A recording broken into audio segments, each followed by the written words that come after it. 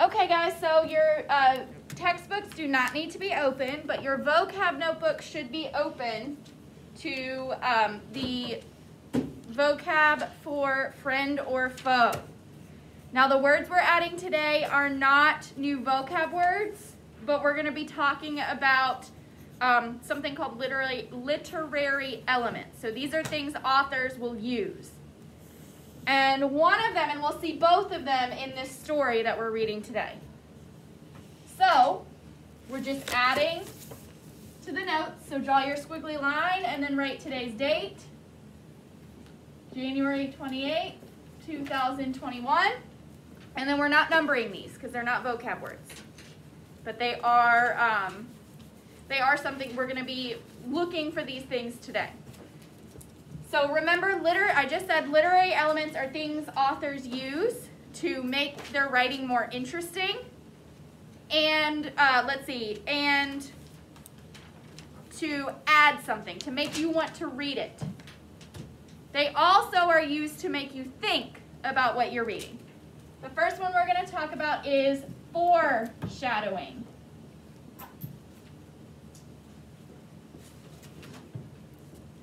Foreshadowing. F-O-R-E-S-H-A-D-O-W-I-N-G. Foreshadowing.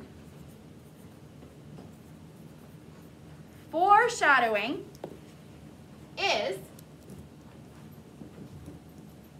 the use of clues to hint at what is going to happen. So when authors use foreshadowing, they give you clues that hint at what's going to happen later, not what's going to happen right then or even on the next page, unless it's a short story. But foreshadowing is when an author uses clues to hint at what is going to happen next, or what's going to happen at the end of a story. I'm trying to think of a good example. I can't think of one right now, but we'll see it in this story. Like something that everybody knows already before we even start.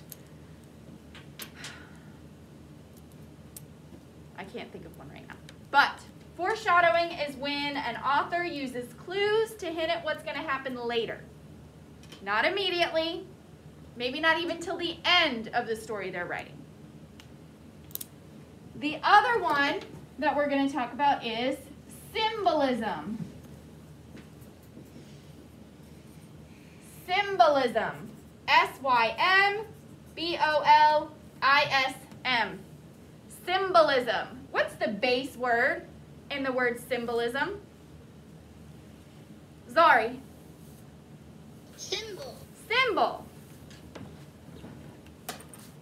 The word symbol, S-Y-M-B-O-L, is the base word of the word symbolism. Well, symbolism is the use of an object, like something you can touch or feel or see, an actual thing. We call this a concrete object. Something you can actually see, feel, touch, hold. So symbolism is the use of an object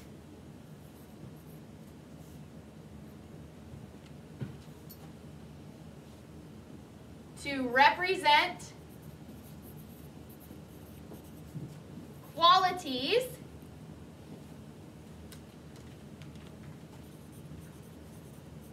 or ideas such as love,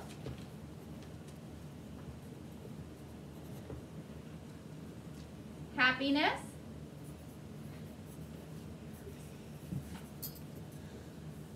sadness,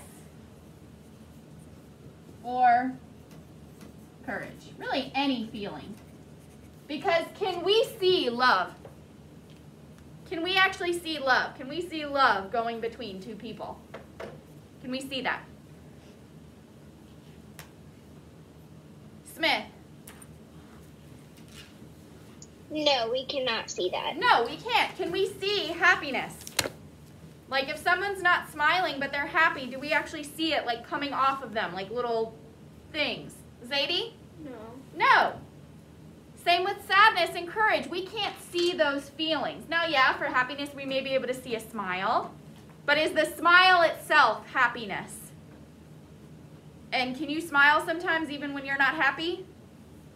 So is a smile and happiness the same thing? Are they the same things? No. What about tears for sadness? Yeah, we know when people are sad, they may cry. But do people only cry because they're sad? No. Sometimes they cry because they're happy. Sometimes they cry because they're scared. Sometimes they're actors and they're crying because they have to in the scene. Sometimes people cry to get out of trouble. So are tears and sadness the same thing? No. In stories, sometimes authors will use an object, an actual physical object, to represent things like love or happiness. What object do you think you could use to represent love? What object? Something you can hold in your hand. Kingston. A heart. A heart. Like a piece of paper that's cut into the shape of a heart. What else? Valentine's Day is coming up. We see lots of symbolism when it comes to Valentine's Day. Aaron. A rose. Zari. Chocolate. Chocolates. So that's all symbolism, because can we actually see love? Can we hold love in our hands? Can we feel love with our fingers? No. Where do we feel love? Michaela? In our heart. In our hearts and in our brains. Can we see that happening? No, they're inside our bodies. What about sadness? What physical object that you can hold and you can actually see it exists can you use to represent sadness? Zari. Maybe like a little thing that you make, like maybe something you made or have that makes like that you hold. Well, okay, you just told me an object. What object? Tell me an object that we could use to represent sadness, or something that you've seen represent sadness. Victoria. A broken heart, okay? What else?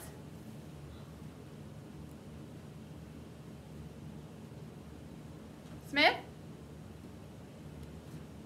A piece of paper with a sad face drawn on it. A sad face, a piece of paper with a sad face drawn on it.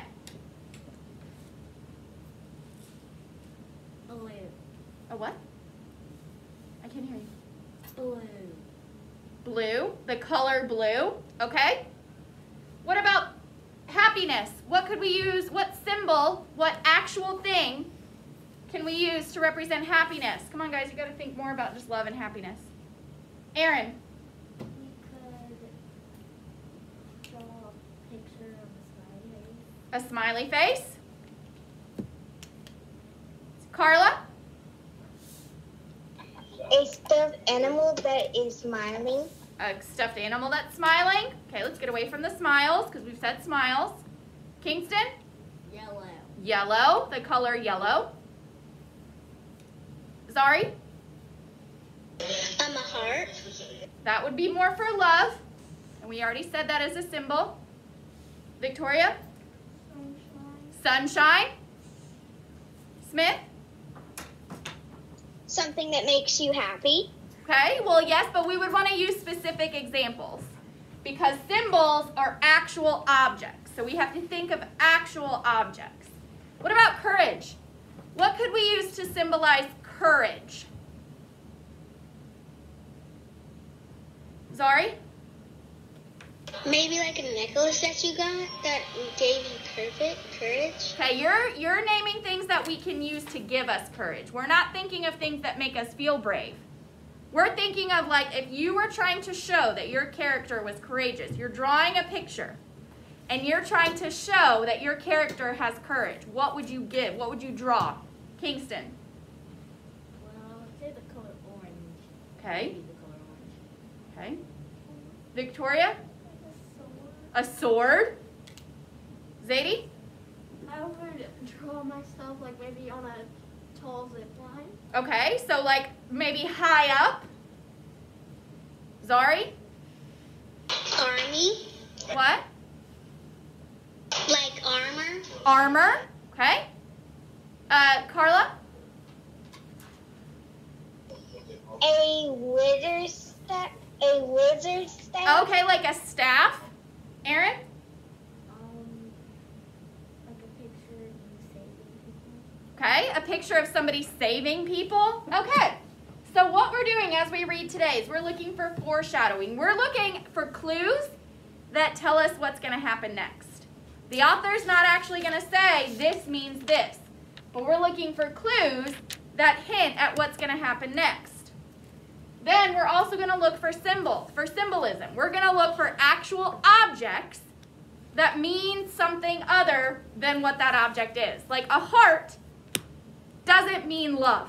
It doesn't mean love. We can draw a heart even if on the saddest days of our lives, if we like love no one. We can put a smile does not mean happiness. We can put a smile on when all we want to do is cry. Tears don't mean sadness because I may be so happy that I start crying. So what we're looking for is we're looking for actual objects that people can see, feel, touch, smell, whatever, that represent something else. So let's go ahead and open your book to page 298. Can we put these away? Nope, leave your vocab notebooks out because you might need to look at this. And then when you get your independent practice, you will definitely need your notes.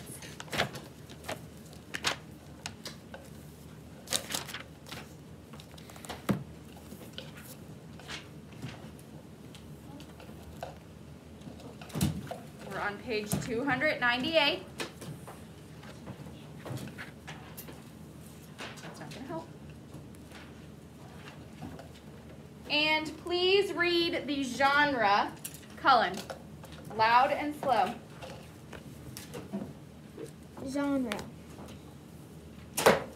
Trickster tales are folk tales mostly about animals, in which one character tries to trick another.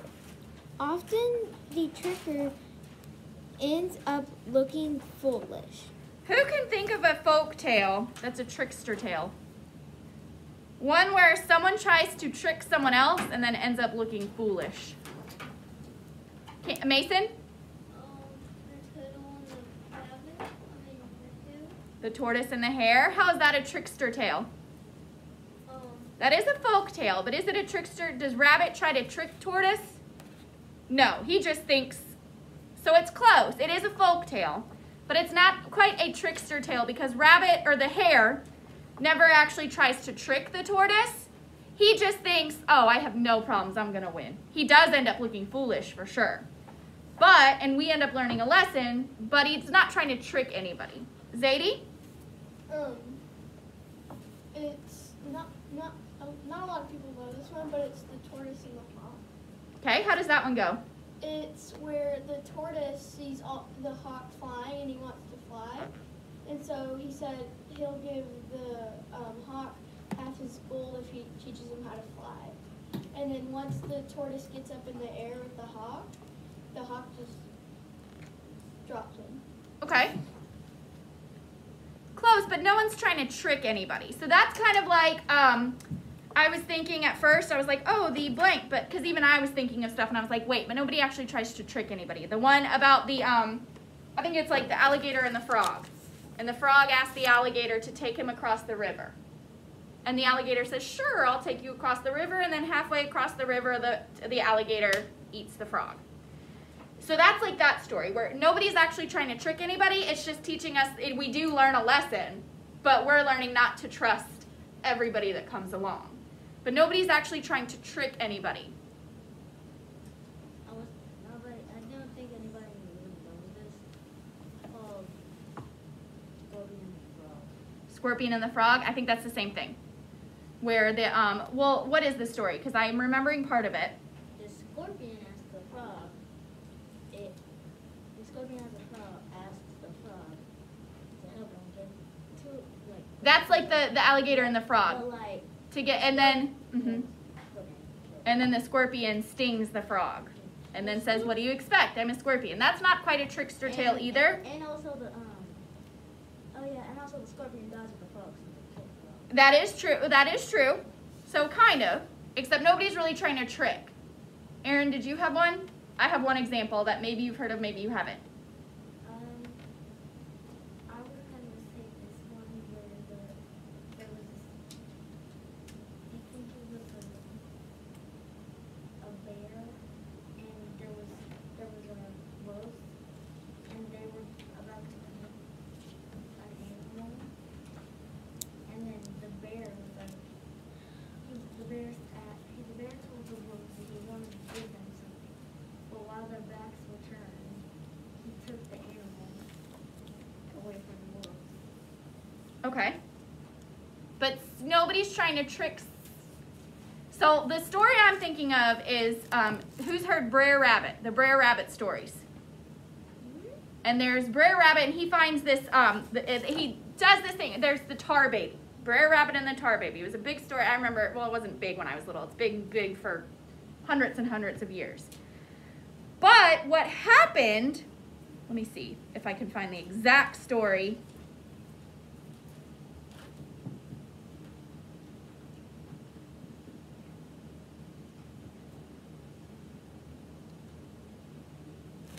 I can't find it. But there's a story, Brer Rabbit has this tar baby.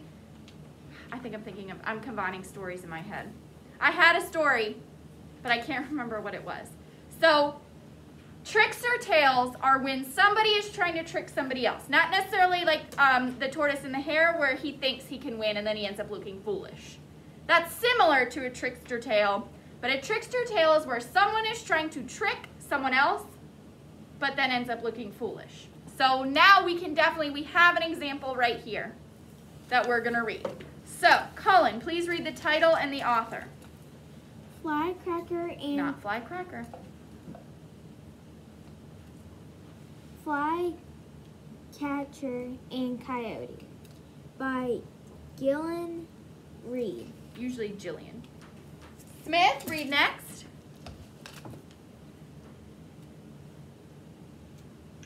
Many years ago, Flycatcher visited a lake whose water was a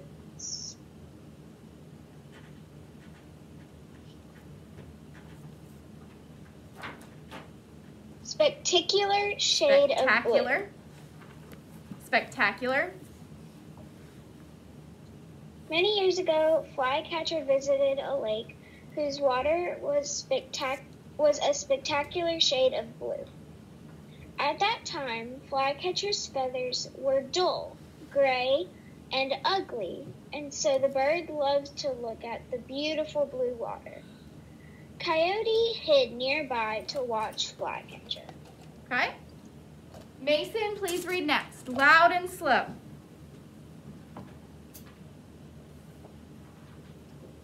Flycatcher loved the blue of the lake so much that as he swooped down from a tree to bath. Not bath, there's an E at the end. So how do you think you say that?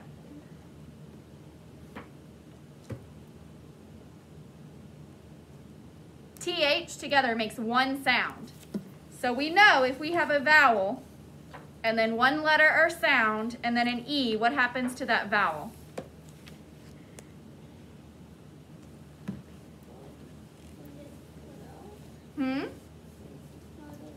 So listen, you're just staring at the word, not thinking. Let your brain, clear your brain. Now listen to what I'm saying. Don't stare at the book because then you're just looking at the word over and over again. Look at me. When we have an E at the end of a word, there's one letter or sound right before it and then a vowel before that. What happens to that vowel sound? What does the E at the end do to that vowel sound? It makes it what? Long. So we have A, TH, which is one sound, E. So how would we say that?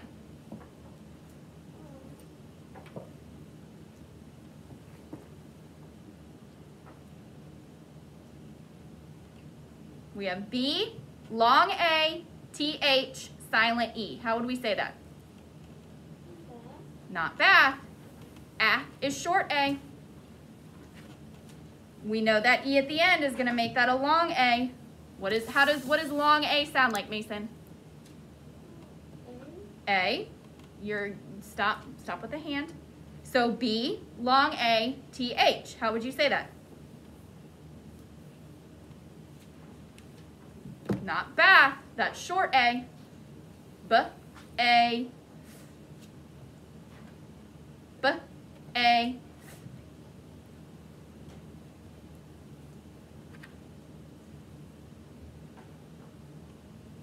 Who can help him out? Kingston. Bathe. We can't hear you. Ethan, louder. Bathe. Bathe. B, long A, TH would sound like bathe. But Mason, is bathe a word? What is a word? Not bath. We wouldn't say bathe. How would we say it? Bathe. So read that sentence again with confidence, please. Flycatcher loved. Flycatcher loved the blue of the lake so much. Louder.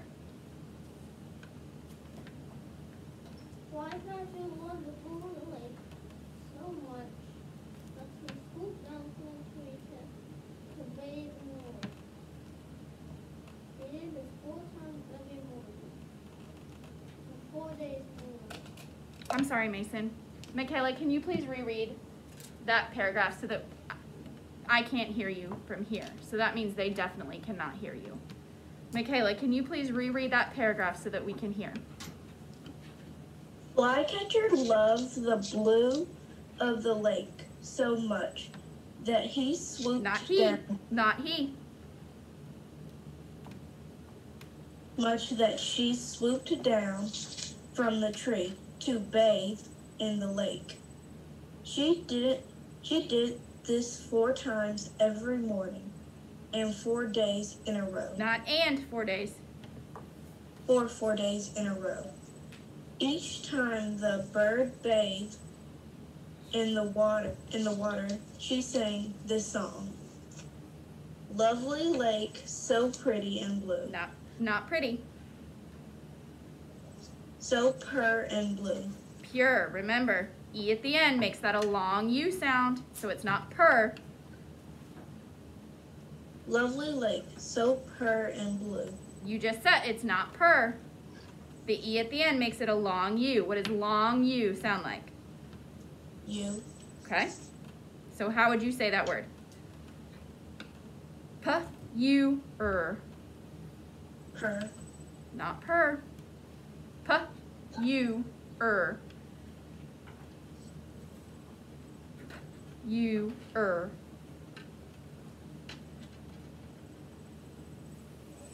Pure. There you go.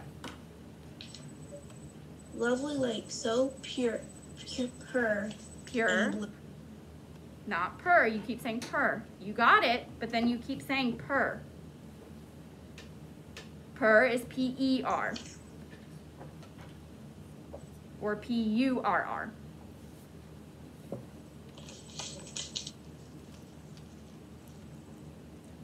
You said the word. You said pure.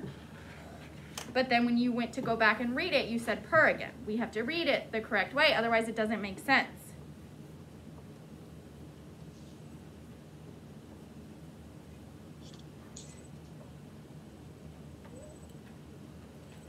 Lovely lake, so pure. There you go. Let me dip myself so I'll be blue too. Okay, so in these first two paragraphs, we hear about 2 characters. Who are the 2 characters that we've heard about so far? Zari. Coyote Coyote. and Flycatcher. Flycatcher. Now, what do we know about Flycatcher? What do we know about Flycatcher? Aaron. That she loves the blue lake. She loves the color blue. She loves it. What do we know about Coyote? Smith? Coyote loves Flycatcher. Do we Or know to that? See Flycatcher. Do we know that? What do we know about Coyote? Does it say that Coyote loves Flycatcher? Zadie? No. So what do we know about Coyote? That he hid nearby to watch Flycatcher. So do we really know anything about Coyote? Why do you think Coyote was mentioned then if we don't know anything about him? Other than that he's hiding nearby. Victoria? Because he might try to eat her when she's taking a dip. Okay. Does it say that in the story? No. So what is that? You thinking, Coyote's mentioned, but we don't know anything about him. Maybe he's going to eat Flycatcher. What is that? It's What is that? We see Coyote mentioned. We don't know anything about Coyote. But yet we already have a little idea that Coyote may try to eat Flycatcher. What is that? Cullen? An inference. Okay, an inference, but it's something specific. Why did we make that inference? What was the author doing so that we would make that specific inference? Carla? It was shadowing the clue to Foreshadowing. It's not shadowing the clue. This is the clue. The foreshadowing is the clue. So it's foreshadowing what? Saying that Coyote is hiding and watching Flycatcher is foreshadowing what, Carla? It's foreshadowing that maybe at the inn or near the inn, the coyote may eat the flycatcher. Very good. So when characters are kind of mentioned out of the blue, and then we don't really hear about them again right away, that could be foreshadowing. If you're reading a story, and all of a sudden they mention a character, and then you read the next paragraph, and that character's not mentioned again, go back and read what's happening with that character. What is happening with Coyote here? What is happening with Coyote? Come on, guys, you all have the book.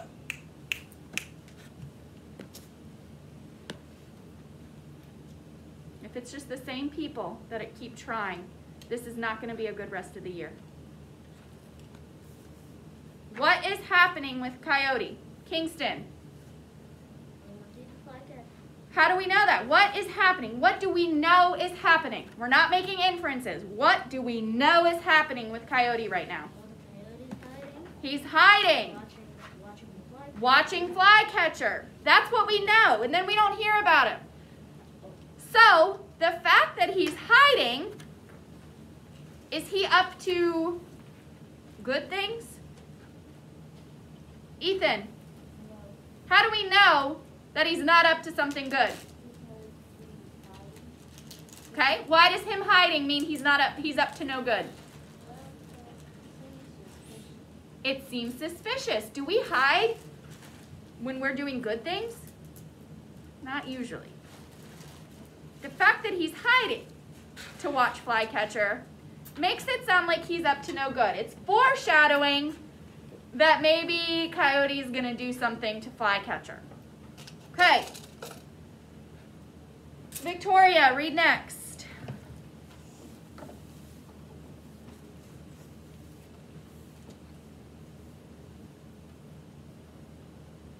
On the 5th morning, that flycatcher went bathing. Something amazing happened.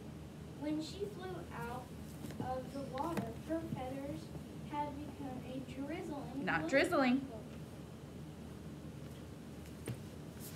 Dazzling blue. Flycatcher was now the same color as the lake. Oh, so did she get her goal, did it happen? What was her goal? Cullen?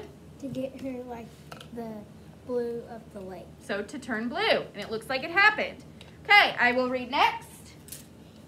Everybody should be following along with their finger, even if it's not their turn to read, so that when it is your turn to read, you know exactly where we are. Yes, Ari, quickly. On the other page, it has like a little caption. I know, but we already talked about it. This whole time, Coyote had been watching the bird. Uh-oh, here's Coyote again. We know Coyote hiding and watching Flycatcher was foreshadowing that maybe Coyote's gonna do something not so good. Let's find out. Coyote didn't admire the bird or want to learn more about her. No, Coyote was trying to think of a way to trick the bird and eat her. But Coyote was afraid of the water and could never get close enough to Flycatcher. So was our inference based on that foreshadowing correct? Is he up to no good? Is he hiding so that he can try to catch her? Kingston, read next, loudly. Loudly. Oh, you're not ready. Aaron. Okay, we'll get ready. Instead of just sitting there, because now if I call you again, like what if I put your stick back and then called you immediately again? Aaron, go ahead. On the day that Flycatcher turned blue, Coyote was so impressed that he forgot all about catching.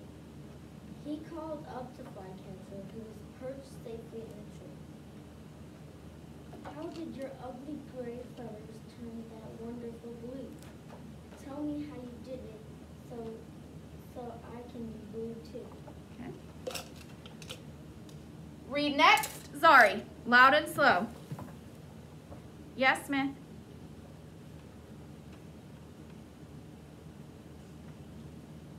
Okay, Zari, just go ahead.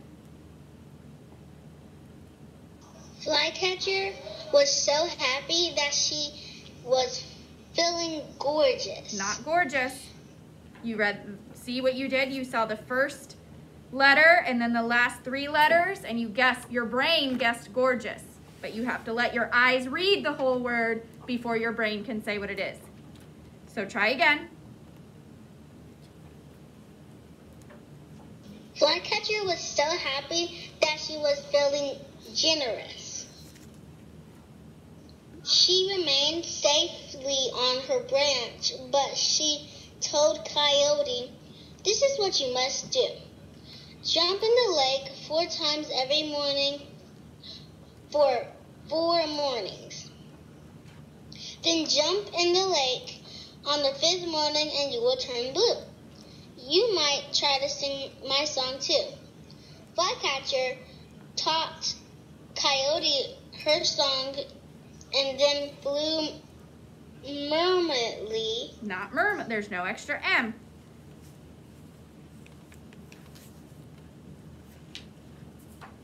Merrily. Merrily, good. So close. Merrily on her way. Do you think Coyote will turn blue?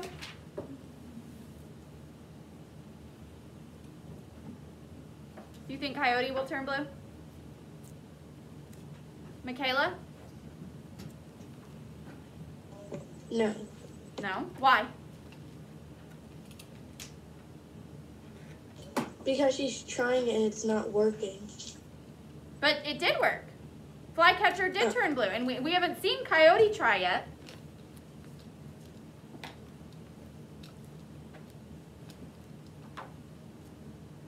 Colin? No, because he said earlier that he didn't like the water.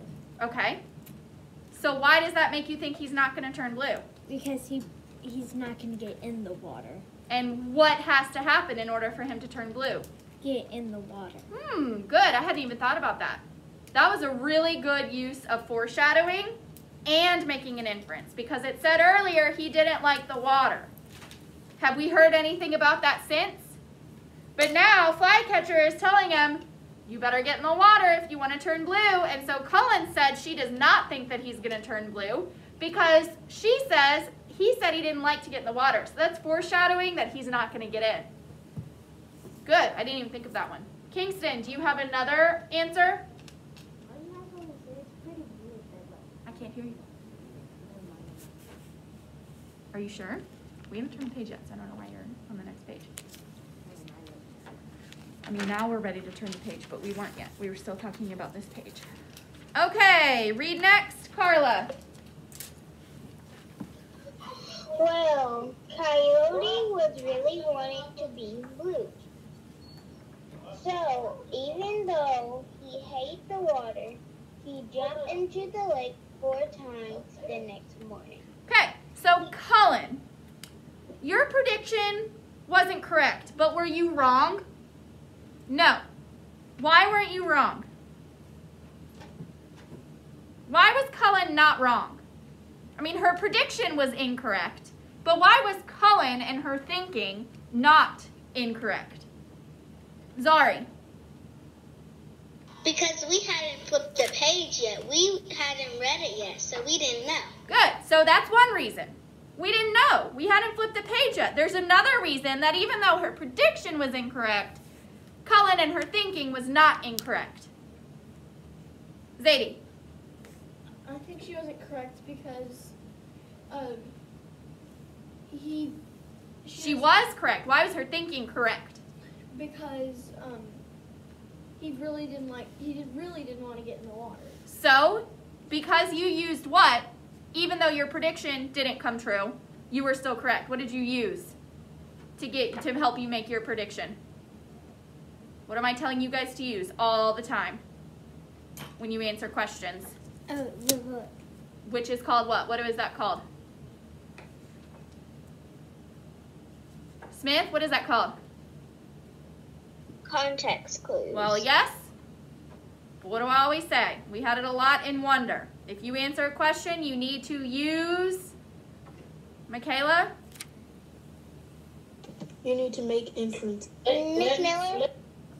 Yes, but there's a word. There's something. That's what we're doing. But what do we use to make inferences? Is We it all? use what? Miss Yes. Collins. Yes. Sorry to interrupt. Let's see. What am I always telling you to use? Zari? Text evidence. Text evidence.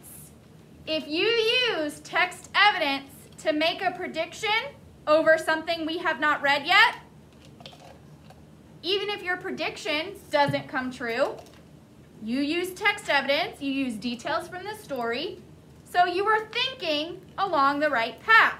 So yes, Cullen, when we make inferences, if our inference is incorrect, do we feel bad about it and say, ugh?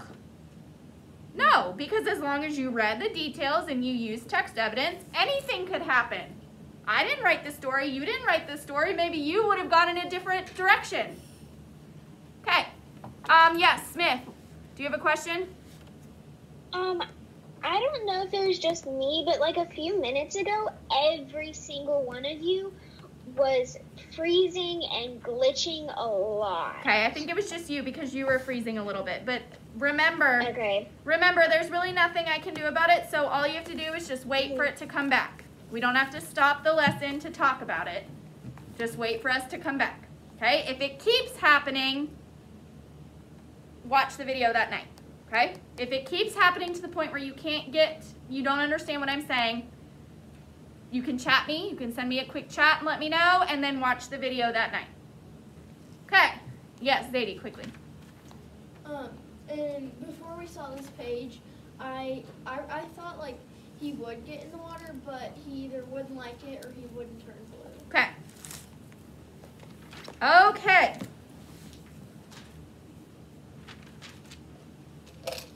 Read next, Ethan, loud and slow.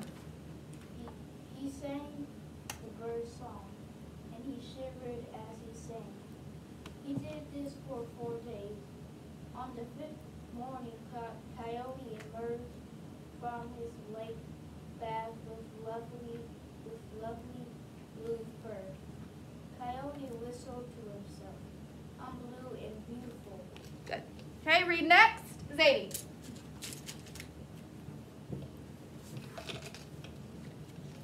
Coyote could couldn't wait to show off his new color. He thought his fine blue fur would make him the envy of all the desert creatures. He strolled along, looking left and right for someone to admire him. Coyote walked for 4 hours, but he didn't find any admirers. He grew impatient. Then Coyote remembered a canyon where many animals and people lived. They would notice him, but he would have to hurry to reach the canyon before sundown. So, right now, we have a problem. What's Coyote's problem? What is Coyote's problem here? Aaron? He can't find any people to admire him. He can't find anybody to admire him. He's turned blue. He's so excited, but he can't find anyone to admire him. What is he doing to try to solve the problem? What's he doing right now to try to solve the problem? Ethan? He's trying to go to the canyon. He's trying to go to the canyon. Why is he trying to go to the canyon? So people can admire him. So people can admire him. See his beautiful color. Why is he going to the canyon? Some people, so the animals. Well, why did he choose the canyon? What did he choose the canyon to go to? There's a lot of desert animals there. Very good. Let's find out if that did solve his problem. Michaela, read next. A coyote ran. He noticed that late afternoon, shadows around him. He wondered if his shadow was as blue as he was. He twisted his blue head around to take a look. Coyote got a good look at his shadow, which was not blue, but he failed to see the big boulder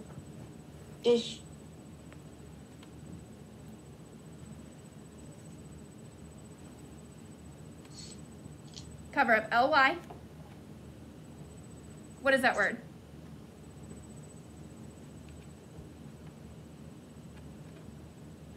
direct, Okay, now add the L-Y sound to the end, and what do you get?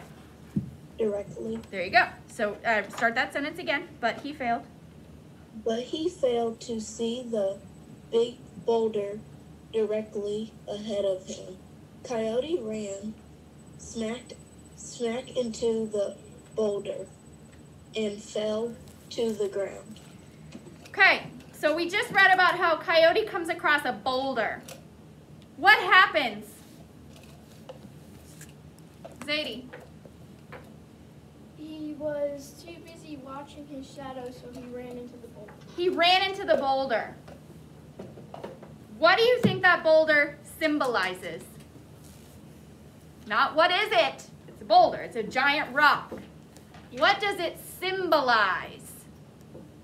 So think about what that object, that big giant boulder, that giant rock, what does it represent? Victoria. It represents strength because it's big and strong. Does that make sense with what's happening? Think a little deeper.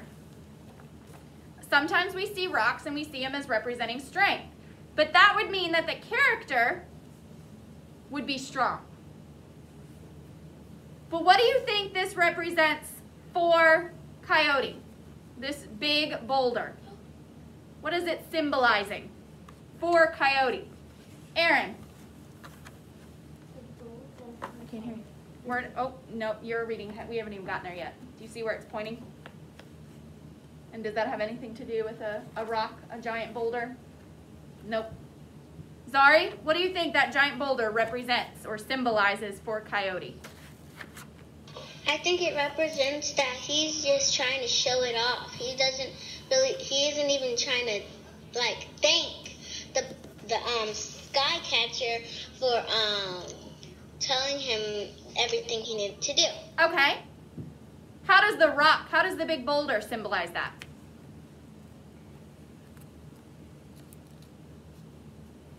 What does the big boulder have to do with that? Kingston? Can't hear you.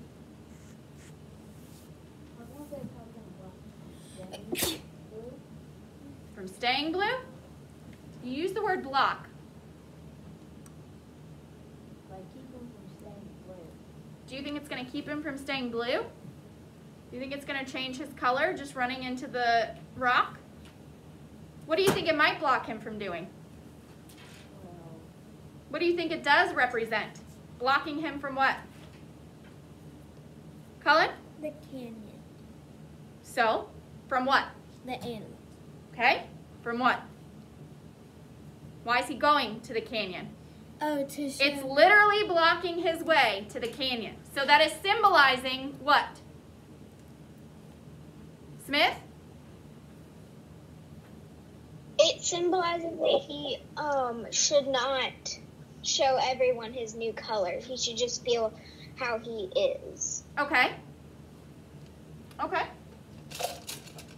Keep reading. Zadie.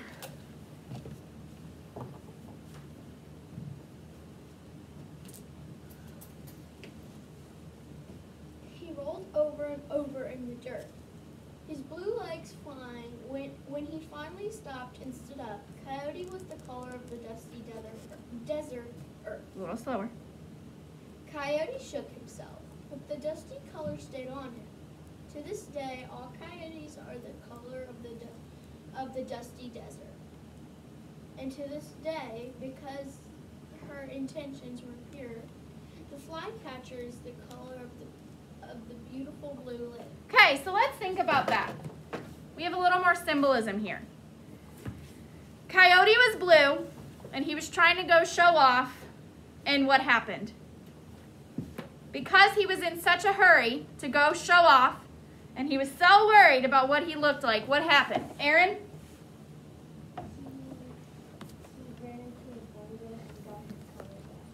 Well, he ran into a boulder. Did he just change back?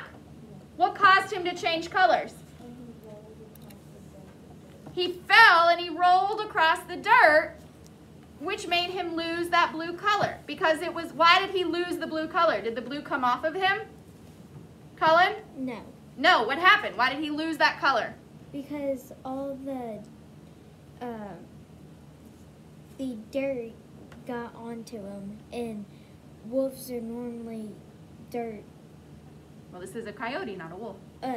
Coyotes are normally like dirt kind of color. They are kind of dirt color. Not quite brown, not quite gray, but kind of a mixture.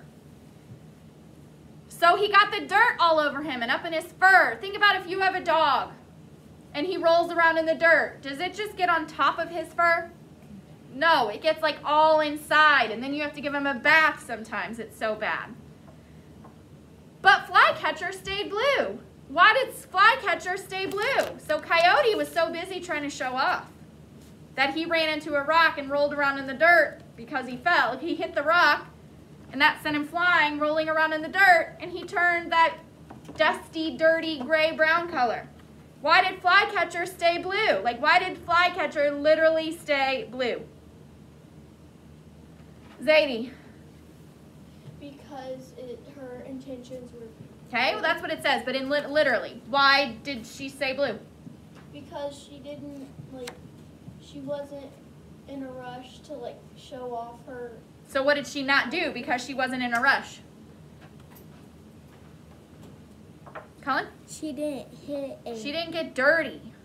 She wasn't in a rush to show anybody, so she didn't get dirty, whereas Coyote was. So, what does that dull, ugly color represent? What does it symbolize? Without reading the book. What does it symbolize? Zari. How he's acting, Is it how he's acting? Carla? how he's trying. Carla? Of his hurt. The dull, dusty color of his fur is a symbol of the hurt pride. So how do you feel when you bump into something and everybody sees? How do you feel when you trip and fall in front of everybody? Smith. Embarrassed. Embarrassed. So how do you think he feels now after falling, after running into the rock and rolling all over the place because he fell? He was going so fast, he like bounced off of it and rolled in the dirt. How's he feeling now?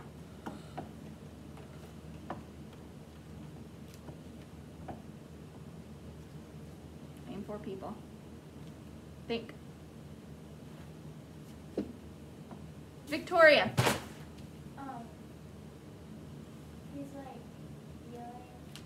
really embarrassed because he was so rushed that he didn't even see that rock, and he felt. So he's embarrassed. Think about the color of dust. Is that a very pretty color? So now it symbolizes that color, that dusty color is symbolism for Coyote's hurt pride. He's no longer beautiful. Like Flycatcher, who wasn't in a rush and didn't make a mistake and get dirty and lose her blue color because she just wanted to be blue, not to show off.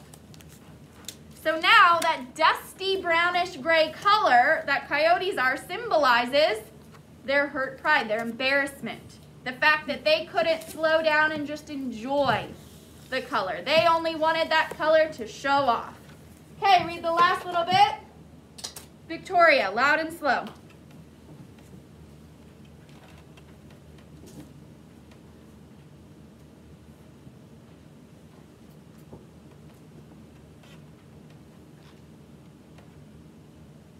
Coyote decided not to go to the canyon after all. No one would be impressed by his color.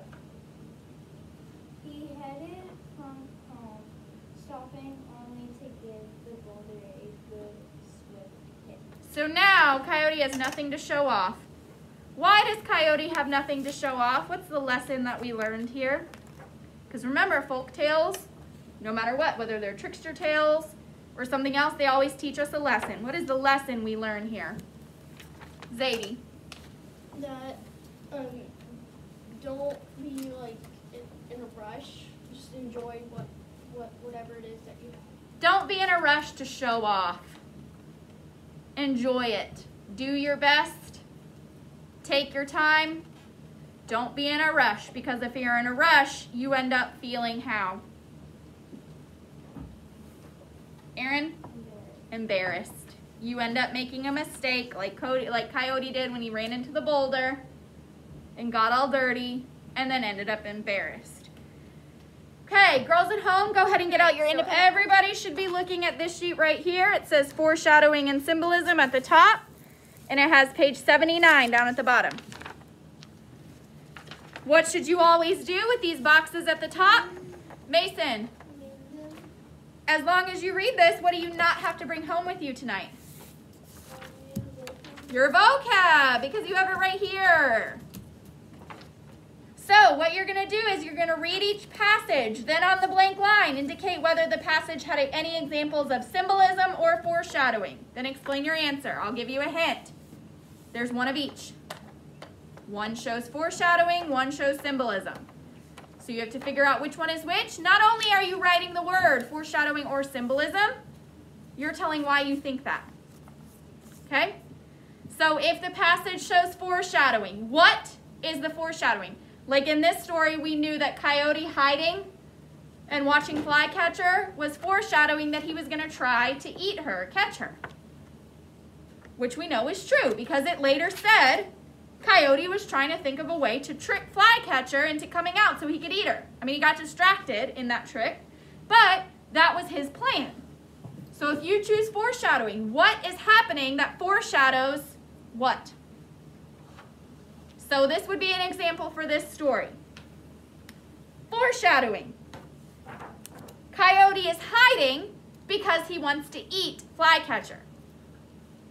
So that is what your answer should look like. You should have the word and then a complete sentence that tells why you think that. If it's symbolism, you say symbolism. Coyote is a dusty color because that symbolizes embarrassment or something like that, okay? So you have the word, which one is it? And then a complete sentence saying why you think that. Any questions about the homework? Okay, everybody, go ahead and put that in take home. In return to school, then clear your desks of everything except for your planner. Can we leave our